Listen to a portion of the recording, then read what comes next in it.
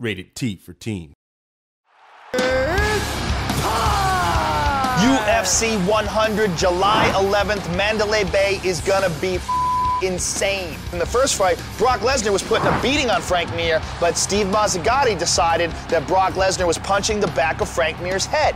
He stopped the fight, gave Frank Mir time to recover, they re-engaged, and then Frank Mir wound up catching Brock Lesnar in his guard with a knee bar, tapping him out for the victory. Frank Mir was this newly invented, reinvigorated Frank Mir.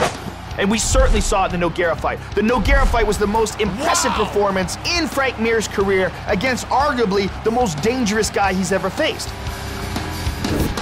Brock Lesnar, the guy who is a former national All-American wrestling champion. This fight is all about revenge. Frank Mir beat me in my very first debut in the UFC. The fight that turned everybody around was the Heath Herring fight. Ends up Brock Lesnar comes in like a freight train and runs right through Heath Herring. Have I answered the question, can Brock Lesnar fight? George St. Pierre is on a roll. First of all, you got the dominating victory over John Fitch. In his last fight, George St. Pierre took on the toughest test so far of his career in BJ Penn.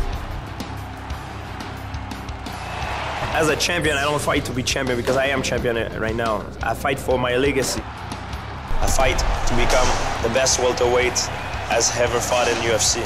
George is good everywhere. The toughest test to date in his career in Thiago Alves.